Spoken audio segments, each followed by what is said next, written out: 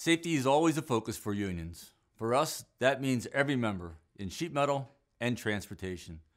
That is why SMART is leading the way in changing our safety culture and in support of legislation aimed at safety for transit and freight operators on the rails and on the roads. The Bus Operator and Pedestrian Protection Act, for example, was introduced in Congress this week in response to the wave of assaults on bus and transit operators. News reports of incidents involving spitting, beatings, and stabbings by unruly passengers are numerous. The same occurs on our passenger rail line, as with a recent case in Illinois, where a brother conductor spent 10 weeks in the hospital after being shot in the line of work. We are working with senators on both sides of the aisle to address these issues through the Passenger Rail Crew Protection Parity Act, securing members involved in the transport of our nation's passengers.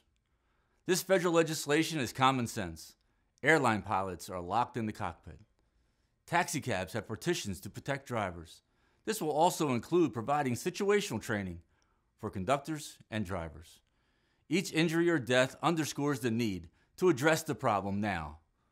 Send a message to Congress to pass these laws.